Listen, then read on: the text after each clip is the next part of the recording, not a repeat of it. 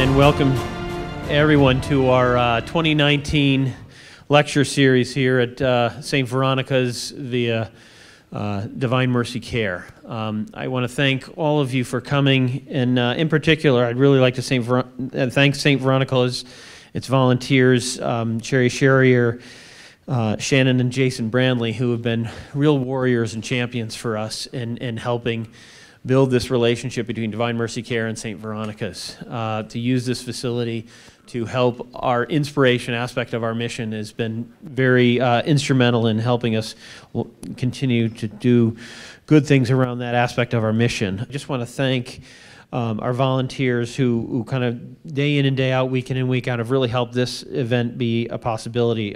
Sherry Murphy, Marlene Jarris, Abigail Regaria, and Bobby Brennan have been fantastic in helping put this event together, and I very much appreciate their work.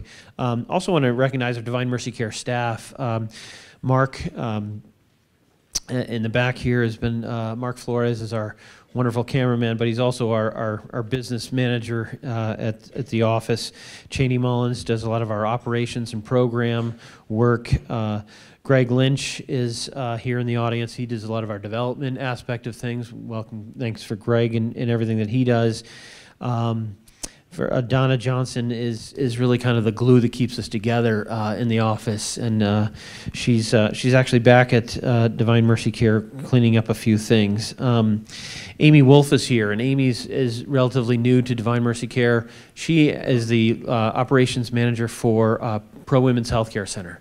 And we're really blessed to have her kind of charging that, working with Christine Arcusa, who works out of Arizona to lead that, our latest program. And that's this National Unity project that we're in.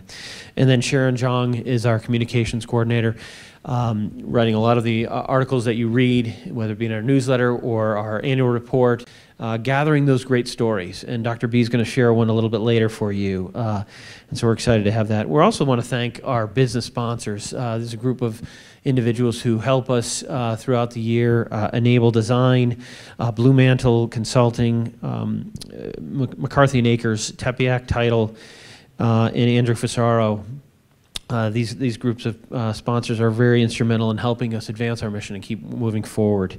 I'd like to ask Dr. John Bachowski to come up and join us right now. You know, this is 25 years of Tepeyac. This is a big year for us, and I think whenever you can celebrate something that is instrumental, like 25 years of anything, whether that's a marriage or the life of an individual, it's wonderful. Come on up here, Doc. It's a wonderful thing, and we're celebrating that in a variety of ways this year, these lecture series that we've got. But in October, we have a trip to Medjugorje. And Medjugorje, for those of you who know Doctor's story, was really a transformational time in his life to make that journey to where he is today. And we're really excited to have him and several others join us to be a part of that. So if you're interested in that, it's on our website. You can find the information, the details for that. So we'd love to have as many of you join us for that. But without any more ado, my friend, Dr. Thank you all so much. Thank you all so much for being here tonight with us.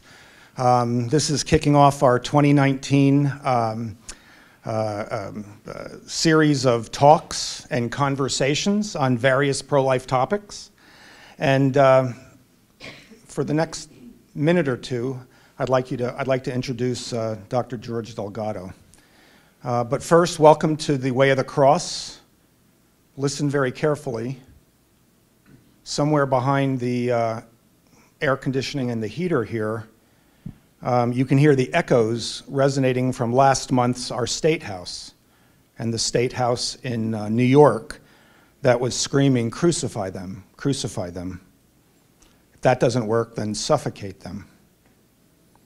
So thank you to Father Kleinman and Father Wagner, who inspire us, listen to us, challenge us here at St. Veronica's. This is the Way of the Cross, right? So in the middle of their Lenten reflections, every Wednesday night here at the church, they have Faith, Hope, and Love. They're talking about those. They planted our series in the middle of that.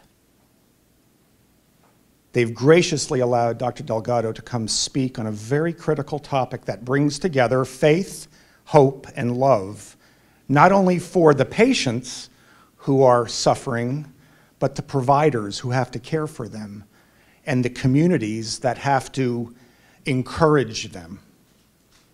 So once again, I want to talk about this sign of contradiction that we have to be. George and I have been friends, we were talking about it earlier, since about 2007, when they began giving us the protocol of the abortion pill reversal. And he has been another hero of mine, somebody who was given what the Holy Spirit presented him, took the talents he was given, both scientifically and care-wise, and began to do something new and different that can change the paradigm of healthcare and abortion and reproductive health in this country. And so this idea of giving faith to a mom who's made a challenging choice and then changes her mind, this is what this is all about. And before I tell this story, I just want you to know that before sharing this information, we've ran it by this patient who is now with us, alive, in our practice, who's going to be delivering in a few weeks. So this is the end or the beginning of a story that Dr. George Delgado helped provide. Unmarried young woman without family support embarked upon the plans of her own future. She had no financial security that would permit her to undertake single parenthood. She found herself expecting a baby. Although she wasn't comfortable with the idea of abortion, her panic and her fear and her shame led her to make an appointment at the Planned Parenthood office nonetheless. She announced to the staff there that she would go home and consider her options. When no new choices presented themselves at home, she returned back to Planned Parenthood for a second appointment on a Saturday. Her strongest recollection is that the abortion pill was essentially thrust upon her almost as soon as she walked in the door. This is what's best for you. It's a woman's prerogative, tradition informs us, to change minds, as women and men often do. No sooner had she swallowed the first of her 2 abortion pills that she began to regret it. The distress of her unplanned pregnancy paled in comparison to the distress of deliberately seeking to kill her unborn child. Urged on, the baby's daddy made a hurried series of phone calls to area medical providers to see whether the pregnancy could be saved.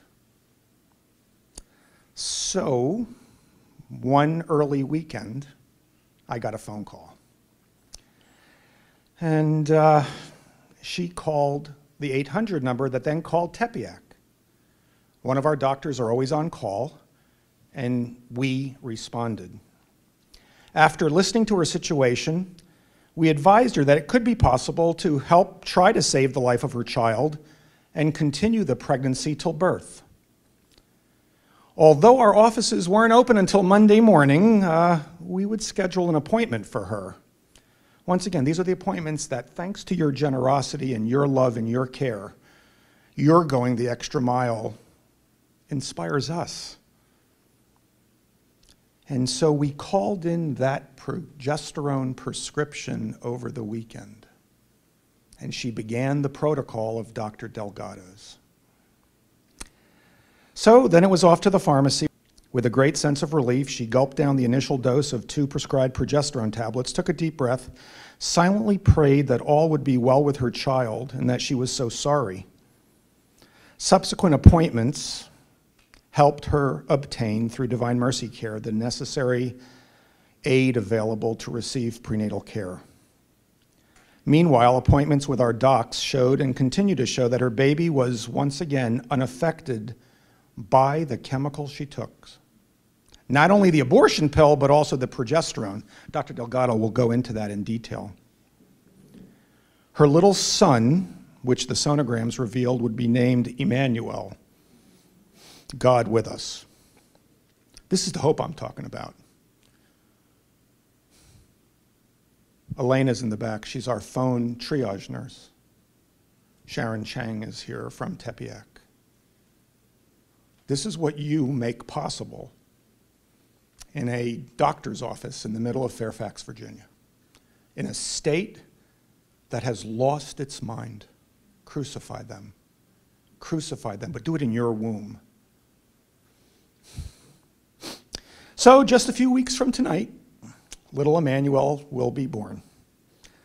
Still slender and radiant of face, shows few traces of her advanced pregnancy, but many indications of deep joy. I just saw her just a few weeks ago.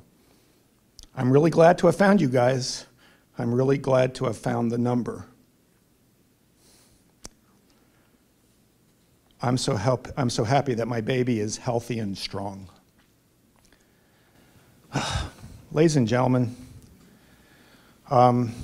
this gentleman, Dr. George Delgado, is from Southern California.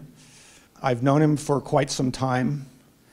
He is a part-time family practitioner.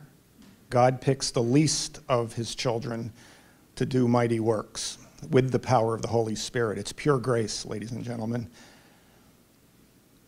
Part-time family practice doctor, part-time director of hospice services, end of life. All of you in the audience who have talked to me about end-of-life issues, he's living it. And then he runs the Institute. He's a researcher. I grew up in a medical practice that built embryos and did in vitro fertilization. This is almost the opposite of that. It's very healing for me, George. Because once again, I want him to tell you his story. He is well trained, folks. UCLA residency and then UC Davis Medical School. He was thrust upon him this issue, and he was going to go ahead and tell you about it. And I want you to know that by combating evil that literally is crucifying children in the wombs of their mothers, Christ is the only example we have to combat this craziness. It's humility with a servant's heart. Jesus went to the cross for us through humility and a servant's heart.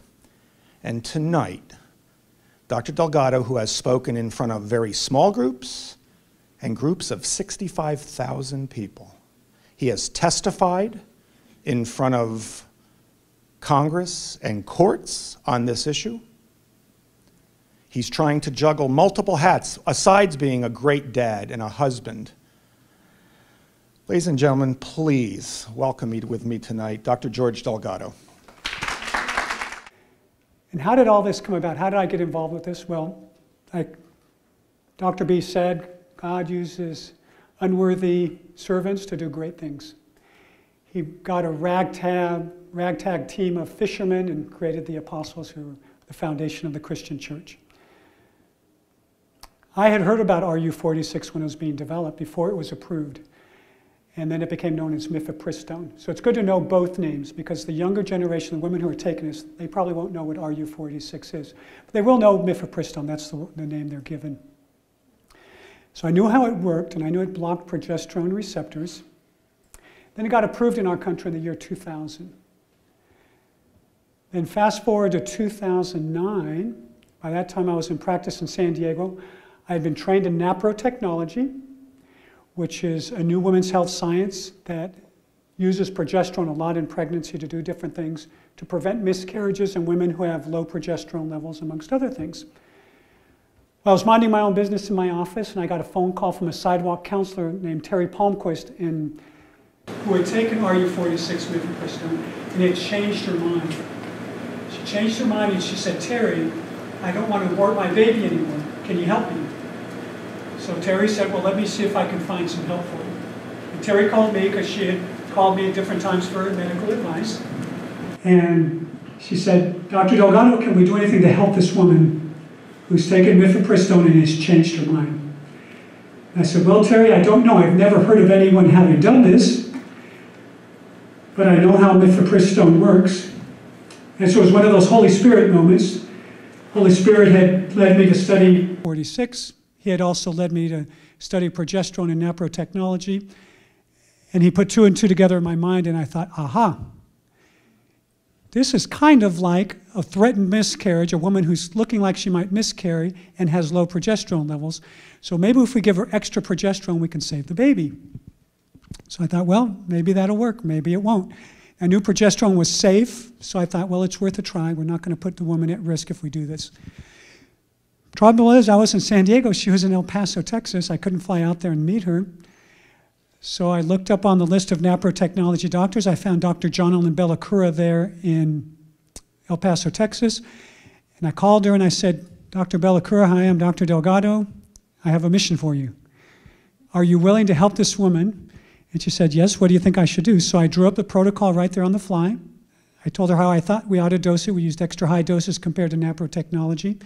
She said, I'll give it a try. She tried it. A few weeks later, I got a phone call. Hey, she's doing great. The baby's survived. A few weeks later, I got a call. She's doing great. And then later on, I got a picture of a beautiful baby girl with her mother. And she had met Terry Palmquist, the woman who had helped connect all the dots. So it was really a beautiful picture to have, and I have that in my office. That's how it all got started with me.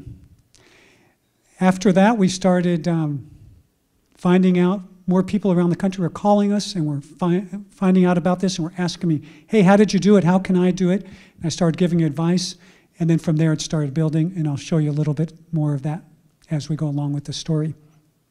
I'm going to have a question at the end for questions, so we'll have time. If there's something that I really stump you and I say something really stupid or confusing, just raise your hand. But otherwise, let's wait till the end of it. Before we get started with this, I kind of want to set the stage. I think overall, we really are winning the pro-life battles. We're winning in the Supreme Court. It looks like we have a pro-life majority, and it looks like we might get another appointment maybe in the next year or two. We're winning in most state houses where a lot of pro-life bills are being passed.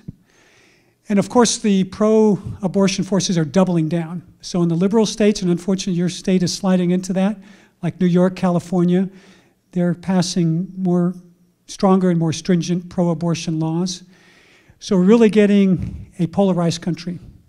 We have the liberals on the coasts who are very strong abortion, and we have the heartland, which is more pro-life. But most of all, I think it's important that we are changing the hearts and minds of people all over the country. And more Americans are starting to realize that abortion is not a good thing. And we are winning with the science. There's no doubt about that. And this is another piece of the puzzle, the scientific puzzle, showing that abortion is not good for women, showing that women do change their minds because they do regret it. And talking about changing minds, how many of you have finished high school? Raise your hands. Okay. How many of you have gone to college? Okay. So we have a pretty highly educated group here. How many of you consider yourselves pretty prudent decision makers? You make pretty good decisions. What do you think? Okay, it's okay. You can be humble and claim that. So how many of you prudent decision makers have ever made a really big decision in your life and then changed your mind? Anybody? Most of us, right?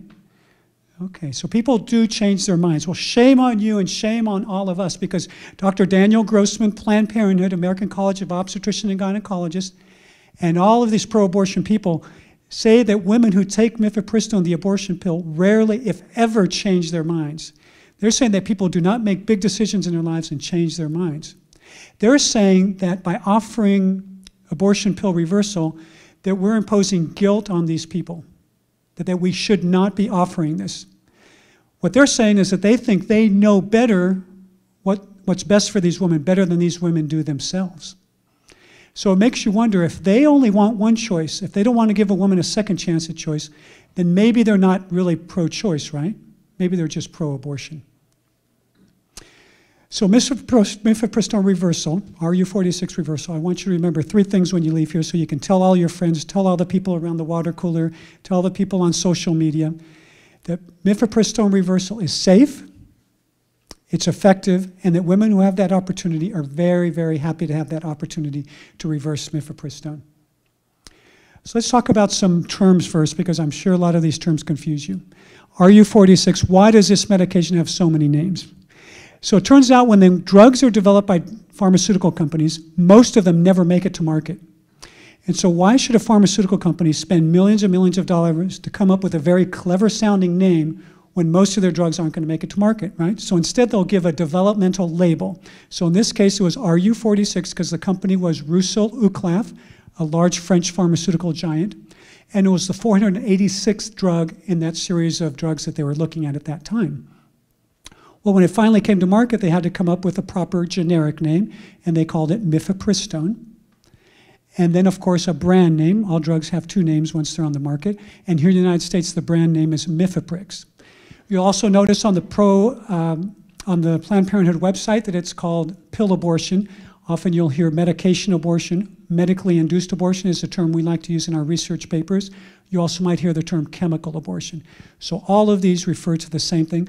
There are other types of medication abortions. We don't have time to talk about those tonight. Tonight we'll just be talking about Mifepristone, also known as RU46. So what about the abortion pill and the morning after pill? I've had medical audiences that got all this confused, so I want to talk about that a little bit. The morning after pill is a drug, usually a high-dose contraceptive, that's taken by a woman usually within 72 hours of having intercourse in an attempt to avoid pregnancy as a contraceptive. It turns out that many times these are abortifacient, but we're not going to go into that tonight. The important thing to know is that a woman doesn't know whether she's pregnant or not. She actually thinks she's not pregnant. She takes it after a specific act of intercourse in order to prevent pregnancy. That's how it's designed. So that's why it's called the morning after pill. The abortion pill Mifepristone, on the other hand, is approved up to 10 weeks of pregnancy. Okay, 10 weeks of pregnancy. It's taken by a woman who knows she's pregnant and who wants to commit an abortion. She wants to end her pregnancy, so she takes it with that intent, and she knows she's pregnant, and she's up to 10 weeks pregnancy, sometimes even further along than that. Two very important bottom lines. That surgical abortion, the traditional abortion, and medical abortion, Mifepristone abortion, are identical in two ways. One is the preborn baby's life is ended, and two, the woman becomes a victim of the medical abortion complex. She is truly victimized, and she is the second victim, no doubt about it.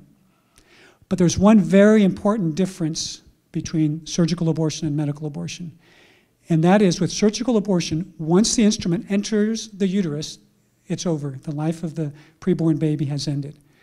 But with medical abortion, there is a window of opportunity where she can change her mind, and she has a second chance at choice, and she can attempt to save the life of her preborn baby. That's the big game changer right now, and that's what we're so excited about with abortion pill reversal. So let's talk about how these things work. So everybody knows about hormones, right? You've heard of thyroid hormone, insulin, right? Everybody's heard of some hormones, testosterone, estrogen, progesterone. So what are hormones? Hormones are chemicals in the body that are messengers, and they go from one part of the body to another carrying a message, and then they land on a receptor, and that receptor being activated by the hormone, by the messenger, then carries out the hormone effect. So that's all the hormone does. So my little analogy here is that a hormone is like a key. The key is the messenger, the key is the hormone. The key goes into the lock. The lock is the receptor. The key turns the lock, the door opens. The door opening is the hormone effect. That's what we want to happen. Now, how many of you had the experience of putting a key in a lock that fit in the lock, but it didn't turn the lock? Anybody ever had that happen? Okay. So that's the false key. That's the receptor blocker. That's what the Mifepristone does. The key goes into the lock, but it does not turn the lock, so the door doesn't open. And the door not opening then leads to the death of the preborn baby. Does that make sense how those keys work? So the receptor gets blocked by the bad key. Now, fortunately for us, it's not a static situation. Those keys are going in and out of the lock. They don't just stay there. So if that bad key comes out of the lock and you have a bunch of good guy keys lined up ready to go there, one of them will get in there, will turn the lock and open the door. So that's what we're trying to do. We're trying to outcompete the bad guys in front of the receptor. So if we give more progesterone, more good guy keys, we're going to win the battle at the receptor, and the Mifepristone won't be able to do its evil deeds. That's simply how this works. What are some actions of progesterone? And the name progesterone, by the way, is an acronym from the German, progestation. That's why it's called progesterone, because it's so important for pregnancy.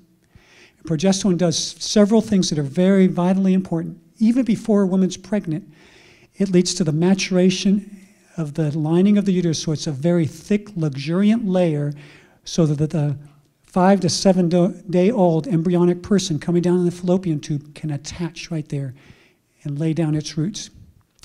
It also leads to development of the maternal side of the placenta, a very thin side called the deciduobasalis, and it keeps the placenta well attached to the wall of the uterus, because you need to have a really good attachment so you can have the fluid and nutrition going back and forth.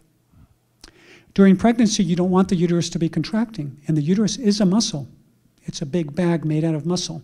So the progesterone relaxes the uterus so that it does not contract during pregnancy.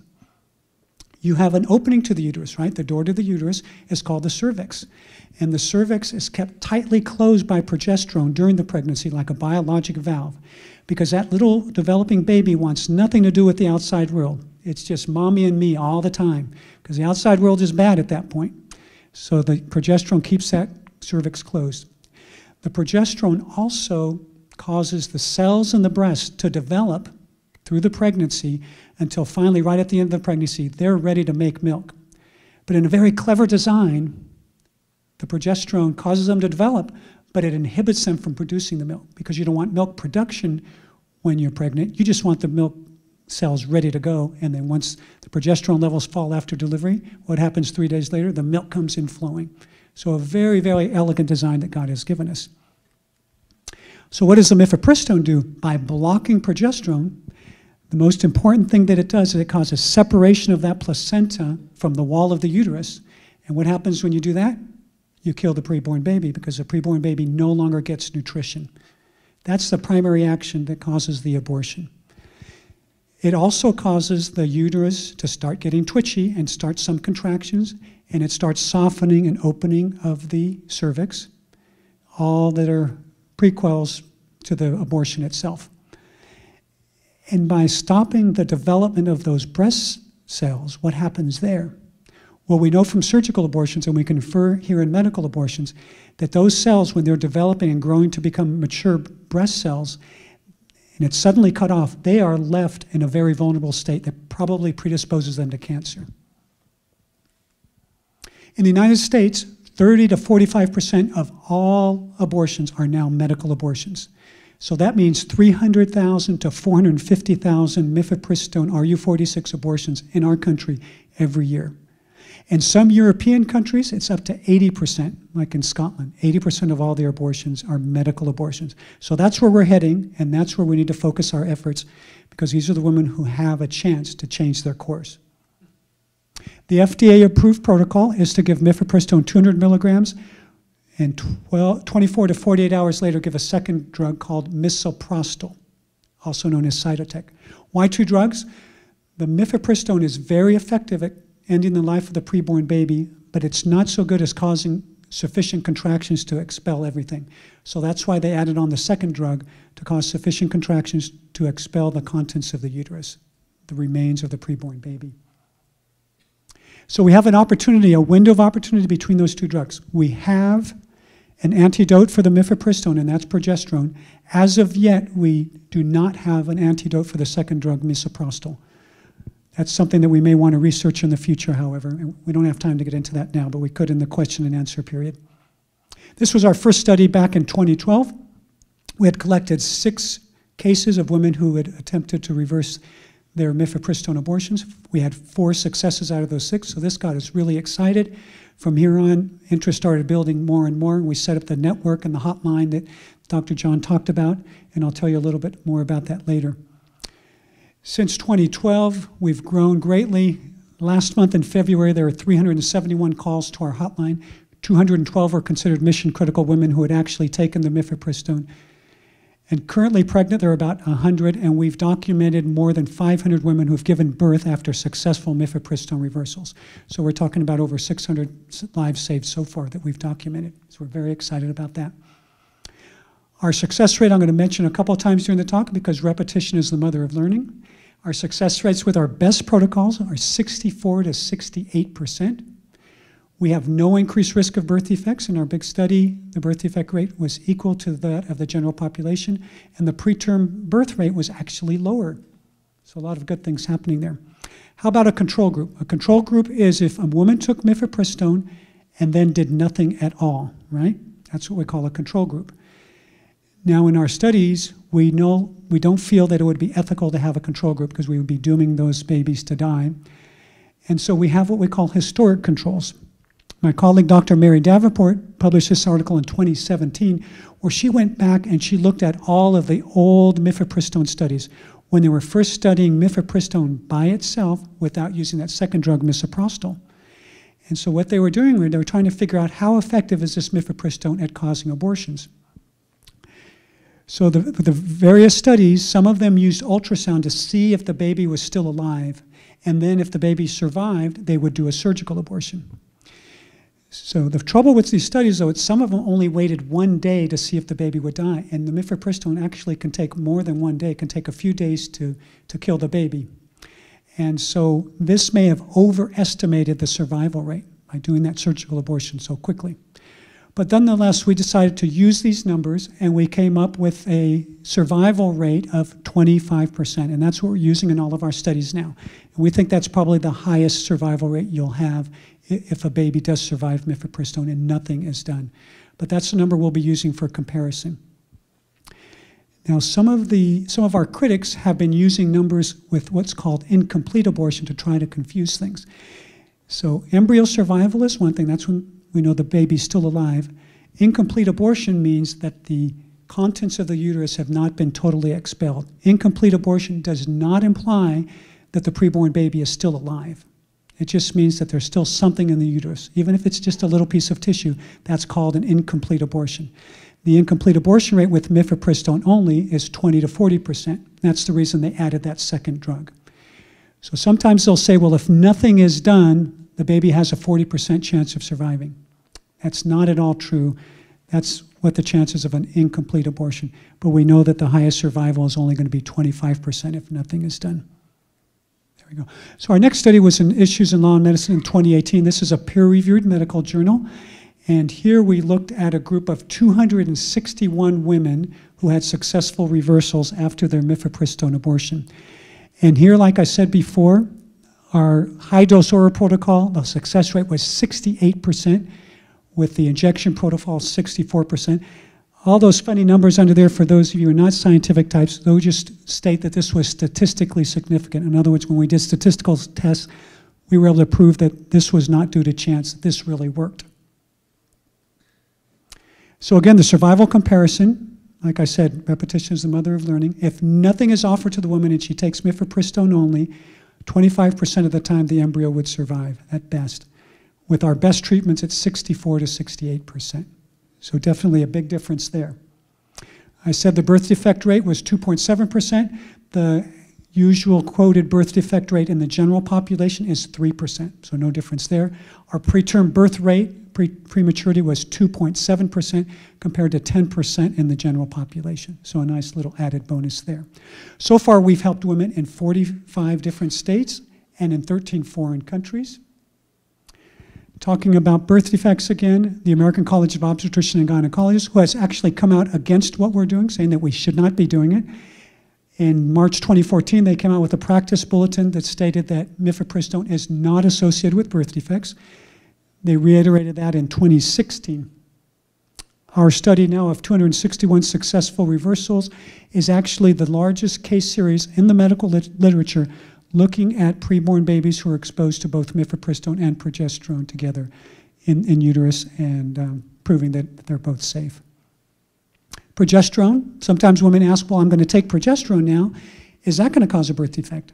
And we're happy to say that in 1999, the Food and Drug Administration came out with a statement that progesterone and a related compound called 17-hydroxyprogesterone do not cause birth defects. And in fact, the in vitro fertilization doctors routinely put all of their pregnant women on progesterone to prevent miscarriage. Because for them, of course, their pregnancy result statistics are very, very important. And so they trust that it's very safe to use in pregnancy in all of their pregnancies. But we have gotten opposition from the medical establishment, like I said before, various different criticisms. Interesting, they contradict themselves by on one side saying that mifepristone reversal is not effective, and on the other hand saying that mifepristone doesn't really work to cause abortions anyway. They also have called what we're doing junk science. We'll talk about that a little bit. And they say that there's no proof despite our large case series. And they dismiss the possibility that a woman might actually change her mind. So let's look at the three pillars of evidence that what we're doing makes sense and works. The first is the biologic logic. Now, mifepristone was studied as an abortifacient because it is a progesterone receptor blocker, for that very reason. And we know from all other biological systems that we've studied that whenever you have two molecules competing for the same receptor, when you have two keys competing for that same lock, that the one that has the highest concentration is going to win the battle at the receptor. So it makes biologic sense, right, that we can do this. Second, there have been animal studies out of Japan where they gave one group of pregnant rats mifepristone only. They gave the other group of rats mifepristone and progesterone, and they compared what happened. The pregnant rats who got only mifepristone, RU46, aborted all of their pups, 100% abortion rate. While the group that got progesterone, depending on the doses, they either had no abortions or they had far fewer abortions. So proving there in rats that progesterone was able to stop the effects of mifepristone. And then the third pillar, of course, is our very own study now, 260 women, and our continued following of more than 600 now who've had successful reversals with progesterone. And people can and do change their minds. So when they quote their studies that are actually very biased in how they, because how you ask a woman a question, do you regret your abortion? Did you wish you could change your mind? How you ask those questions can play into her denial, and it can be very biased. And it turns out the literature on this, like in many other things in these areas, is very biased. And so they come up with, well, maybe 10% of women would have regrets. Other studies done by people who are less biased, like Dr. Priscilla Coleman, come up with numbers which are much larger than that many, many women have second thoughts. And so what I point out, though, even if we are conservative, we say, let's say only 10% of women have second thoughts and wish they could change their minds. That would be 30,000 to 45,000 women a year in our country. So that's not an insignificant number. Even if it's just a small number, even if it was just 1% and it was 3,000 to 4,500 women, why should we not permit them to have a second chance at choice? Why would we do that? It must be those people who call themselves pro-choice are really not pro-choice, but really pro-abortion, because they don't want to give women a second chance at choice. They're only interested in one choice. That's the choice they want, and that's the choice to abort. So to conclude this part of the talk, mifepristone reversal by the use of progesterone is effective, 64 to 68%, no birth defect increase, and women are very happy when they get the opportunity. These are our protocols. We have the high-dose oral protocol. I won't go into the details on that unless somebody's interested at the end. The injection protocol. And we're going to be studying more the vaginal dose protocol and a combination protocol of oral and vaginal to see how that works. The most important thing for those of you who are involved with pregnancy resource centers is to be available. How do they find us? 95% of them is online. They do a search. They find abortionpillrescue.com, and then they call the hotline. Here's the website, Abortion Pill Rescue. You can see it has a chat session there going on, and a very nice website. What's the APR future? So last April, Abortion Pill Reversal Program became a program of Heartbeat International, and they renamed it Abortion Pill Rescue. The research has stayed with me, and to provide a forum for that research, I've developed and founded a nonprofit research institute called the Steno Institute, which will carry forward the research and the protocols. Reversing Down Under, the Australian Mifepristone Reversal Network was started a few years ago with our help. So they have their own network, their own hotline, their own website. In Russia, Dr. Alexei Folkin translated our protocols into Russian and started his own website. Here was an email he sent me a few years ago. Dear colleagues, my name is Alexei, and I am your colleague and MD in Russia. I've translated and posted your website on the Russian internet. He did this all by himself. And there's his website right there. He's helping women in Russia who take Mifepristone and want to reverse it. So we're very, very excited about these grassroots efforts. Euro APR, that's our next project. I'm going to be traveling to Switzerland in June to be talking to some interested groups. There's some people there who want to start a network there so that we don't have the time zone differences and they'll be culturally more in tune with what's going on there. We're hoping to start a Latin America network also. Right now we have over 400 doctors in our network. Our goal is to saturate the country and to saturate the world. For pregnancy help centers, they can enlist and be a hub in our system where we get a call from the client, connect that client with the Pregnancy Resource Center, and then they can do all the counseling and carry it forth from there, much the way all the supportive people at Tepeyac are doing right now. We have resources for doctors and PRCs, including online help, consent forms, model orders, protocols, hotline help. And now I want to switch gears, and we're talking some about the numbers. Now I want to talk about the face behind the numbers and give you a couple of stories. So if you go to that link there, we'll see Becky's story.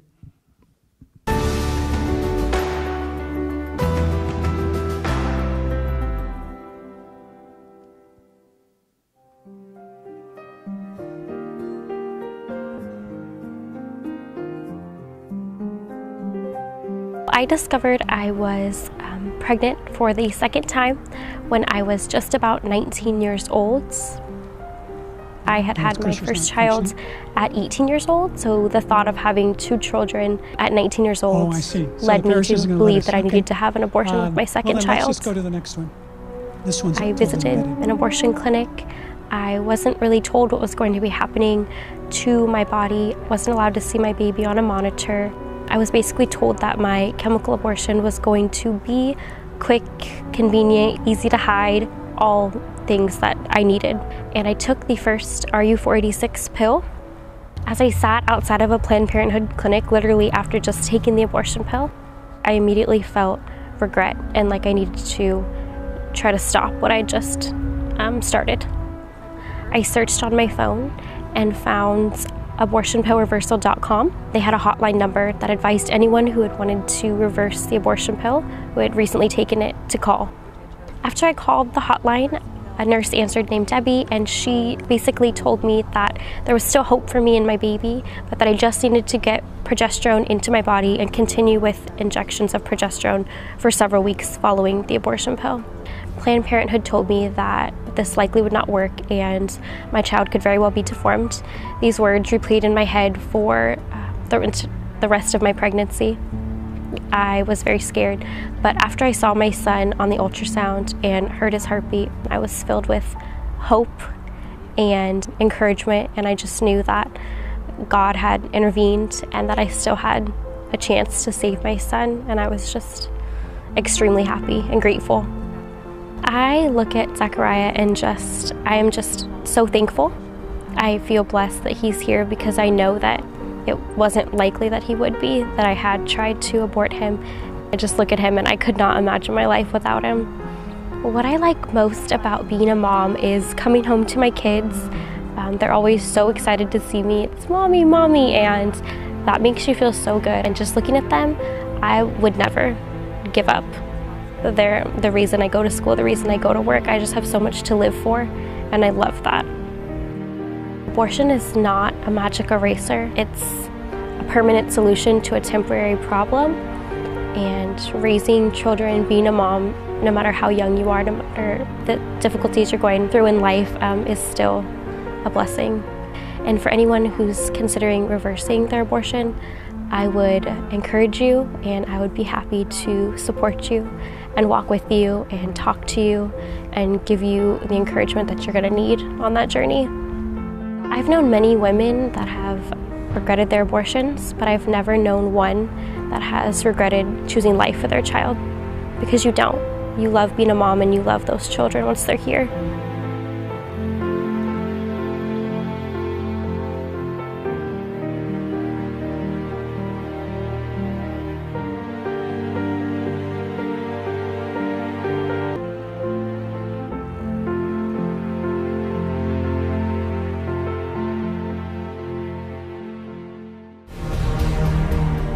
This was a text message we got from a satisfied client. She said, "Hello, Liz, I just got home. Yes, I got the shot, and I'm going to return tomorrow also. I just wanted to say thank you from the bottom of my heart. You really saved me. I knew I had done wrong. It was by chance I got your number, and I am so glad I did. I feel relieved.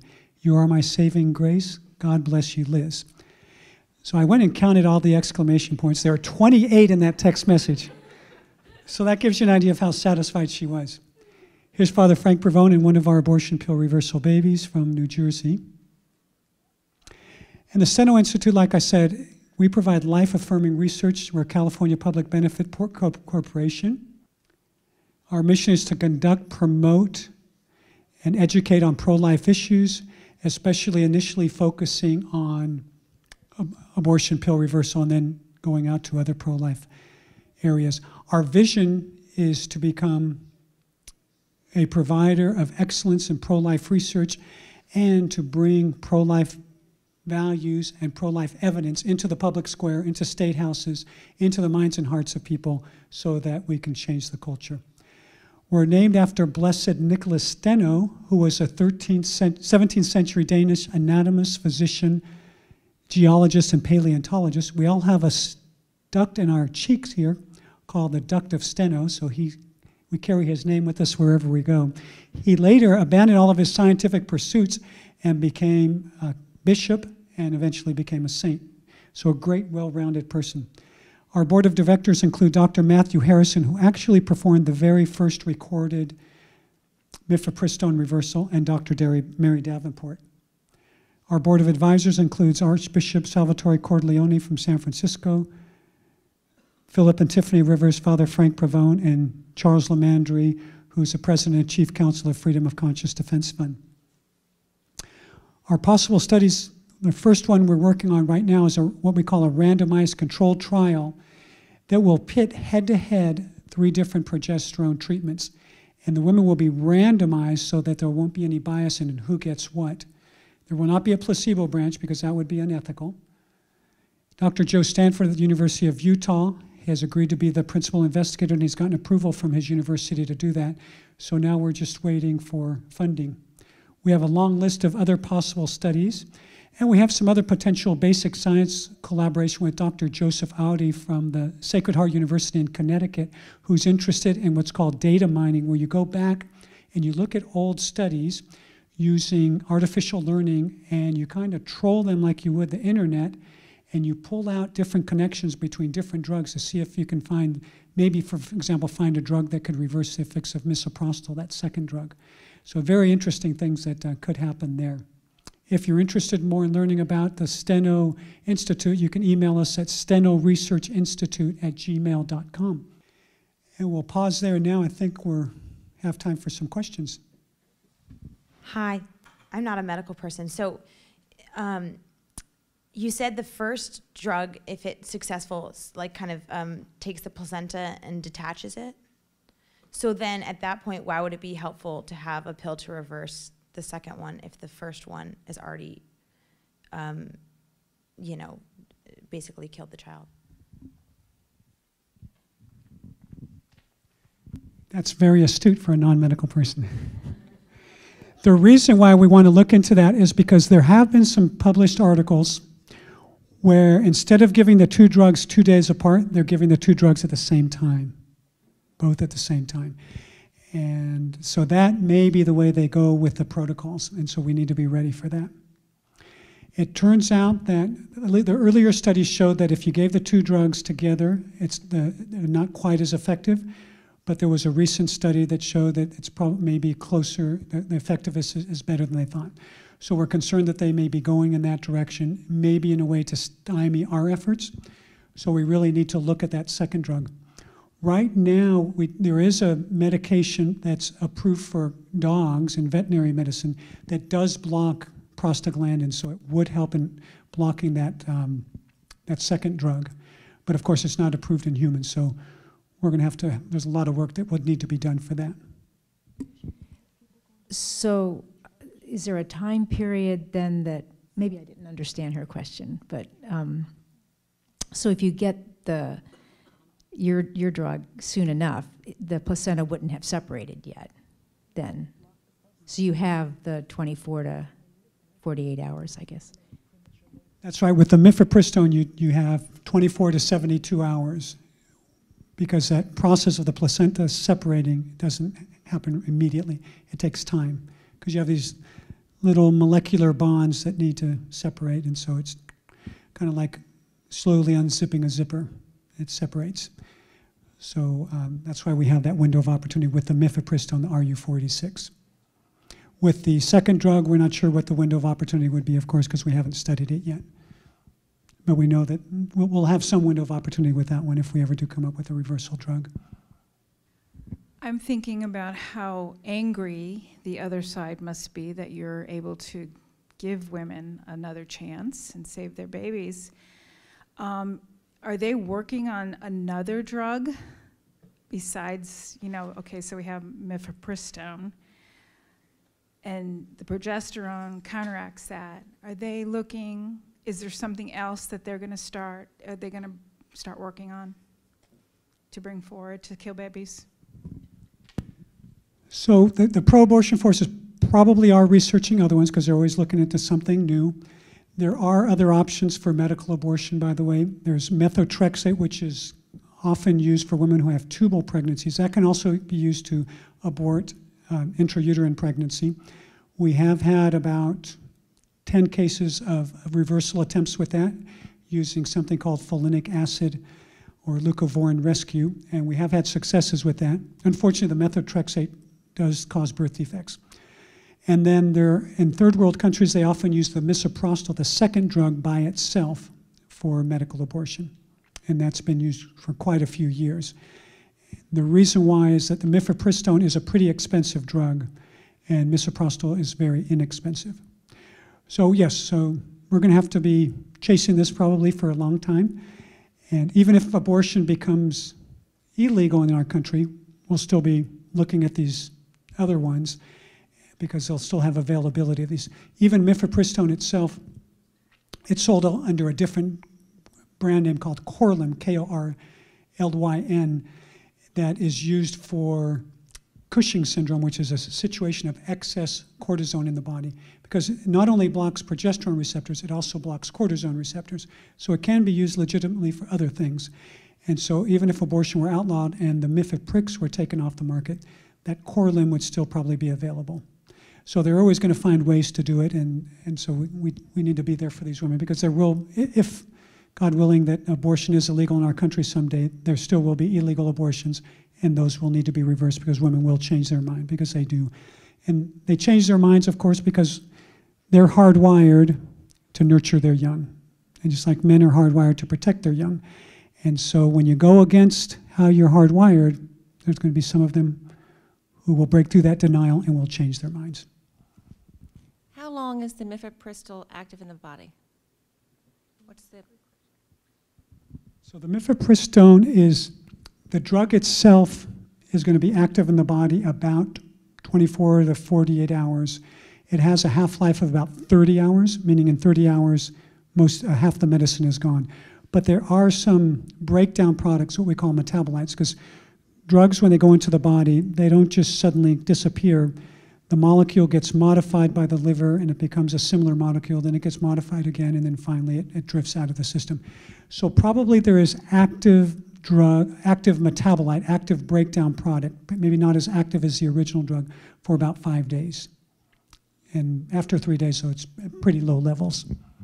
So that's one of the reasons we designed our protocol to give the very high doses for 3 days, which is kind of the intense period, and then we drop down. I have actually 2 questions, and the first of them is a dumb little medical question that would probably interest nobody but me. So I'm going to abandon that in favor of the second one, which is this.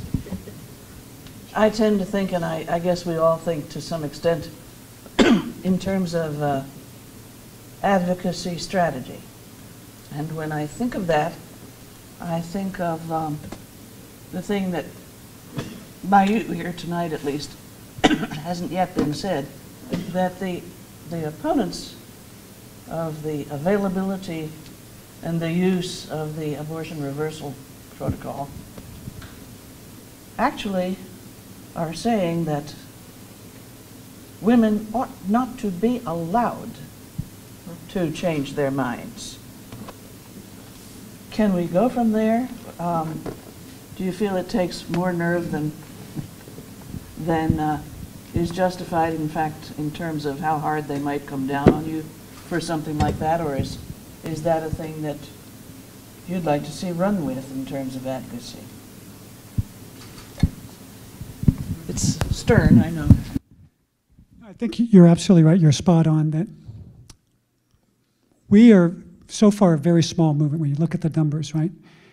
600 lives saved out of 300,000 to 450,000 medical abortions a year. And we've just had 3 articles published. It's just at the very, very beginning. So why are they so upset at us? And they're very upset. They've attacked us. In fact, some of the leaders in abortion research, Dr. Daniel Grossman, one of them at UCSF, published an article that in a journal called Contraception that was a direct hit piece against us. The whole purpose of that article was to say that what we were doing was wrong and wasn't based on science, et cetera, et cetera. So why are these bigwigs in the abortion industry so upset at us? And I think it's because of what you said, because they don't want women to have a second choice. They don't want a second chance at choice, because abortion is their big cash cow. Not only is it their cash cow, it's their false god. It's in a way their sacrament in their twisted view of life. And so if anybody acknowledges that a woman might change her mind, then we all are acknowledging that abortion isn't this great good that everybody says it is. Because if it was this great good, why would anybody ever change her mind? So that's the reason why they're so upset with us and they're going after us. So I think advocacy in this manner would be highly effective, and I think it would be great to advocate for a woman's second chance at choice. A woman ought to have a chance to change her mind. If she changes her mind, we're not imposing anything, we're just proposing.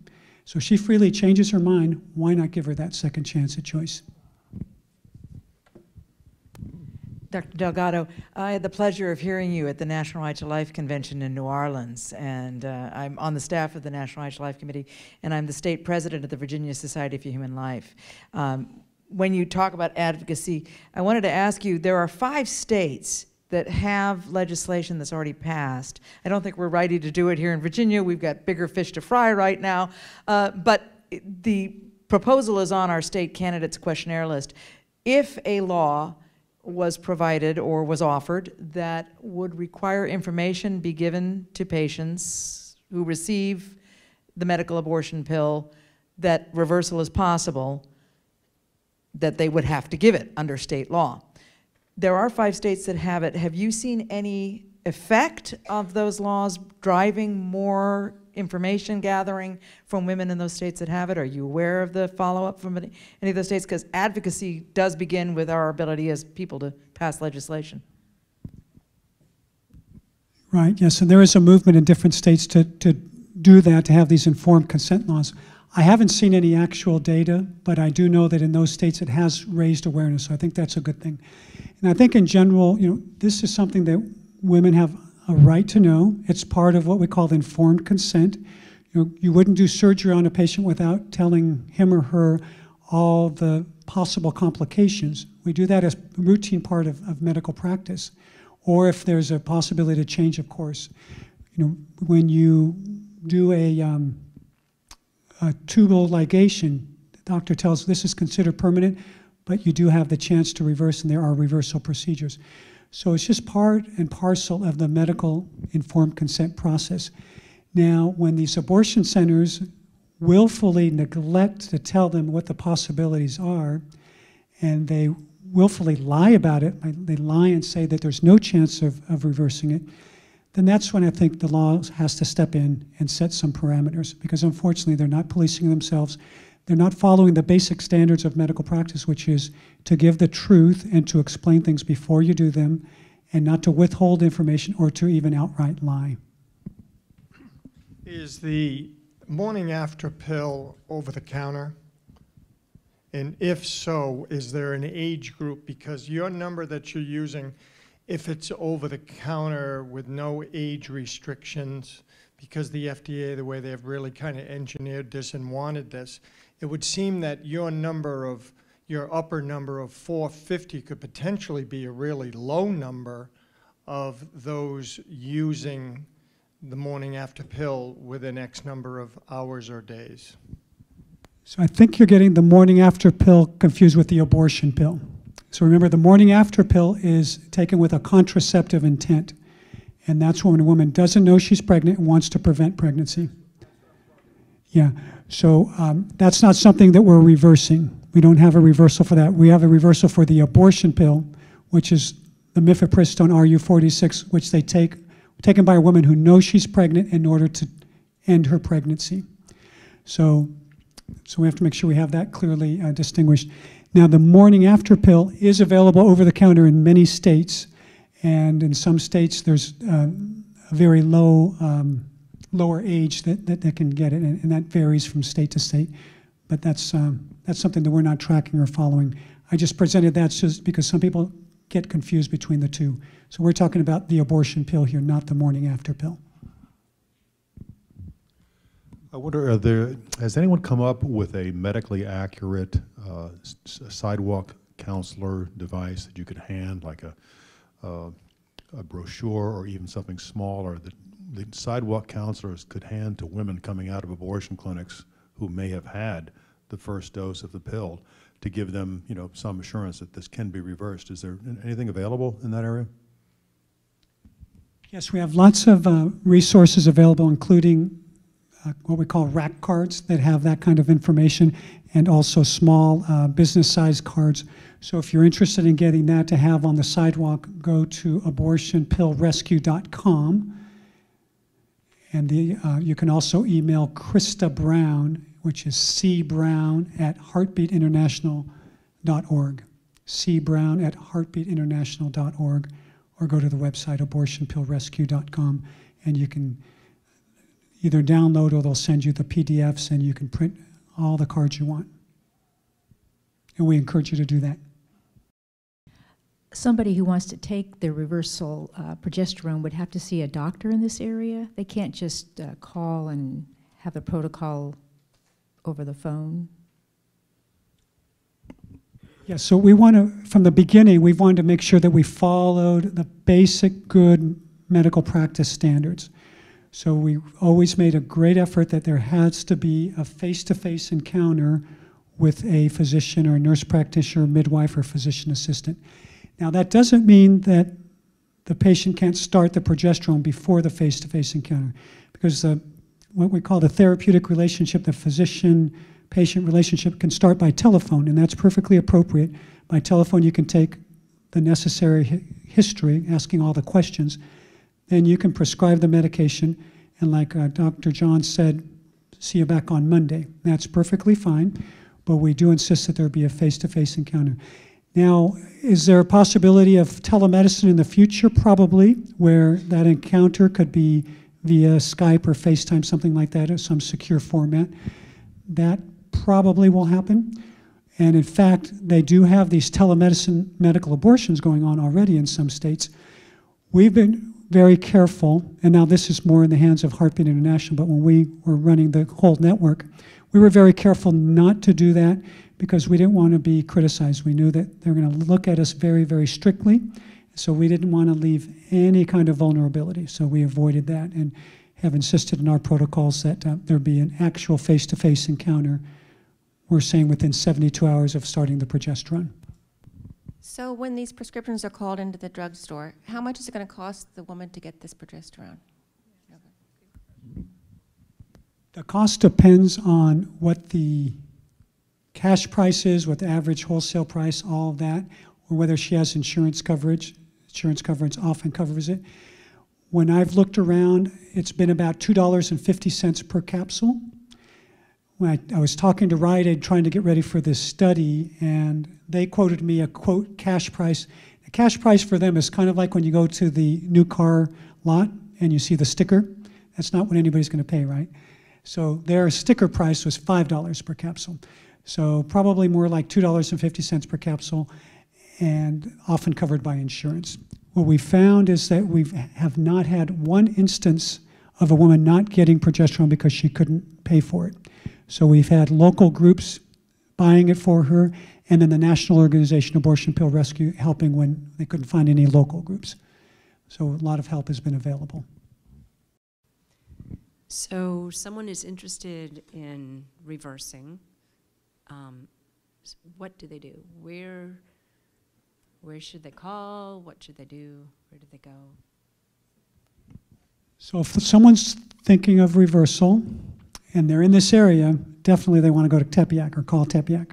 No reason to go through the hotline network and all of that.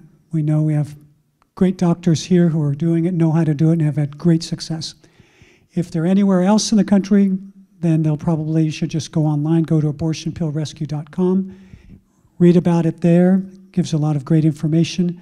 And I'd welcome all of you to go to the website because it's very educational. And then they would call the hotline. The hotline would ask them questions, make sure they're definitely considering reversal, and then would connect them with a medical practitioner in their area who could help them. So that's kind of how it goes. So again, to sum up, I want to just remind you and ask you to spread the word that Mifepristone RU46 reversal is effective. Our success rates are 64 to 68% with our best protocols. Very safe, no risk of increased birth defects, and that women who have the opportunity at a second chance and choice are extremely grateful. So please keep us in your prayers. Keep supporting Tepeyac. They're doing great work. I'm very proud to be part of them with the pro-women's healthcare centers, and just very blessed to be a colleague with Dr. John Bruchowski. God bless all of you.